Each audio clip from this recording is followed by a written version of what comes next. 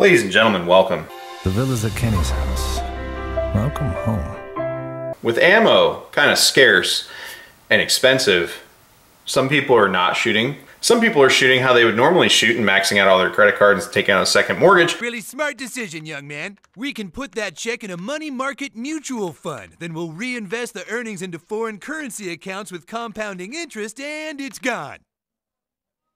And then there's people in the middle who are kind of buying ammo and kind of shooting, but not as often as they want to and with lower round count drills. So I see a lot of people doing videos on low round count drills, and I'm going to share some of the stuff that I do to semi-stay proficient. I will say that it does suck doing lower round count drills, and running out of ammo or not running full magazine capacity for drills when you were really used to it is very unfortunate, because if you ever get into a self-defense situation and you're using like your combat loadout or your concealed carry loadout or whatever, you're not operating, hopefully, on 1R1 drills or anything like that. Let me go down the list of drills. First, 1R1. Now you can do 1R1 with a rifle or a pistol, and its job is to get an accurate hit under stress, kind of, that first shot, and then reload quickly and then get another shot on target, hopefully in an A zone. Now I'm not going to really have any cool A zone targets to show you, because half the time I go to the range I go to, it's quick setup, get the thing, and I don't have all these cool targets, which I'm working on, so don't get too upset with me. I'm going to get some 1x3s and do some stuff, or 2x4s, whatever, so I can start actually doing something meaningful. But if you have steel targets with a pistol or even a rifle, doing 1R1 is a very, very good drill, very low round count, and you can load up a bunch of magazines with one round and do 1R1. So sticking with rifle / rifle pistol, you have your 2, go to bolt lock, transition 2, holster, bring the rifle back up, reload 2. Now that does a couple things for you. It teaches you how to feel bolt lock and transition quickly, because transitioning to a pistol is faster than reloading. Now pull out your sidearm. Remember, switching to your pistol is always faster than reloading. And then, you know, get your rifle back in the fight and start engaging again, which is nice. And it also helps you with the trigger differences and grip differences between a primary and a secondary, which is stellar. Before we move off the rifle, there's 2 drills I do with the rifle. There's 5 shots in under a second, transition to your pistol in 5 shots.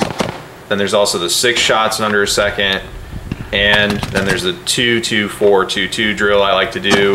Or you could also substitute that for the El Presidente drill to cut that round count down with 3 targets, so 2-2-2, reload 2-2-2. And that's also good for the pistol. Moving to the pistol, you can also do draw 2 shots.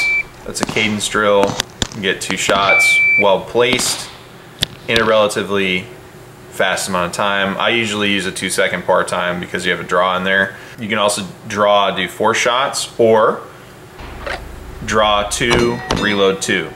Very nice, clean drill, low round count, helps fundamentals. Reloads are key, and the more reloads you do, the better you are at reloads, and honestly, that's when you're most vulnerable. I also do 5R5. Now this drill has 2 variations. There's one where you draw and you waste $5 because you think you're as cool as some of these Instagram hoes and you're trying to be like them, and then you reload and do the drill properly and cleanly afterwards, and you get 5 shots on target. That's a cool drill, except it's a big waste of money, so try not to do that one and be a retard like me. You suck! Then there's 5R5, which is 5 shots on a target, reload, 5 more shots. I did a video on loadout math based on how many threats a magazine can reasonably process, and I don't like it as much, so I'm gonna try to redo it again. So I'm doing these videos out of order, but it's hard to get that well executed in a short amount of time, and it's keeps people's attention. Like, I get bored listening to myself editing videos. But I digress. And then there's also a really cool drill you can run because a lot of ammo quality is coming down. It's draw, shoot, and have a catastrophic ammunition failure that locks up your gun. Run back to the bench, put your front sight on something, eject it, and then see if you can recover quickly by running a clean drill right after.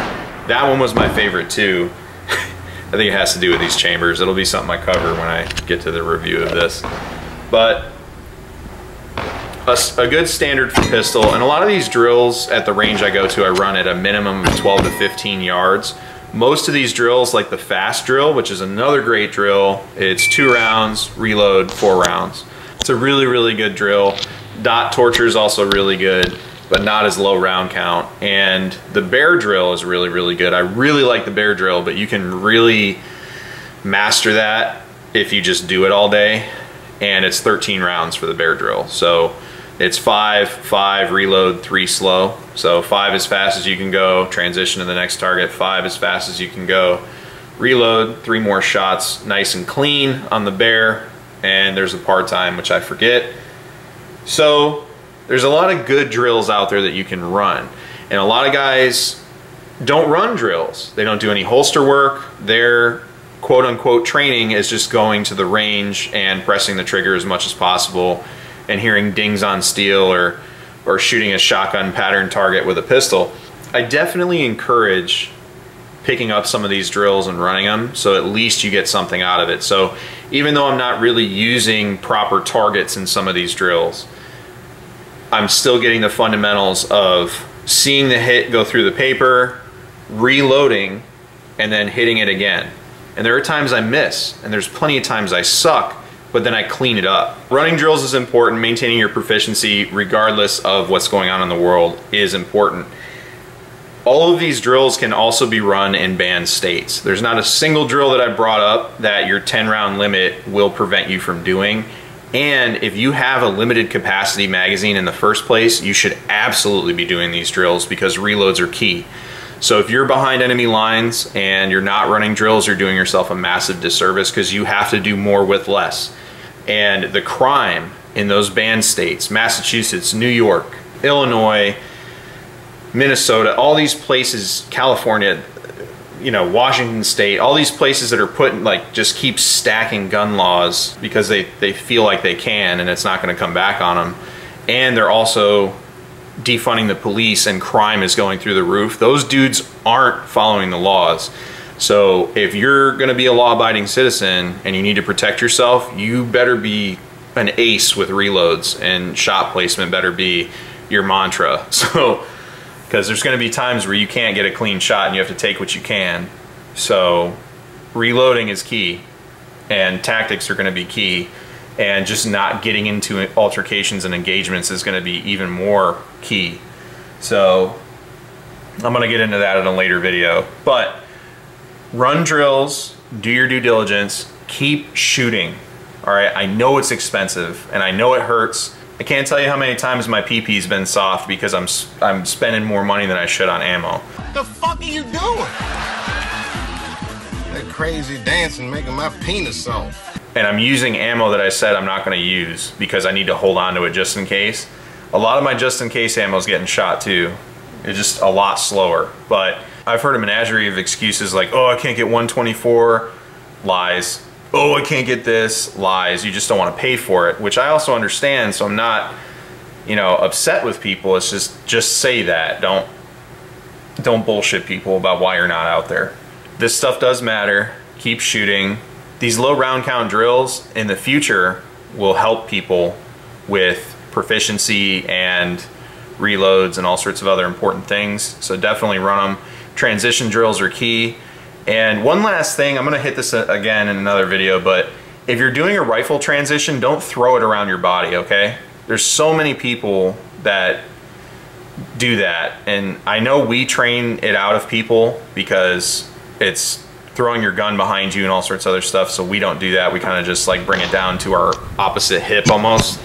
So it prevents you from getting hit in the dick, but you're also not throwing it around your body and muzzling your team. So when you're doing a transition drill, pull your fire hand off and go for the pistol as you're bringing the gun down. All right, but all that aside, run these drills, be proficient, keep working, and don't let this stuff stop you. Things are gonna get better.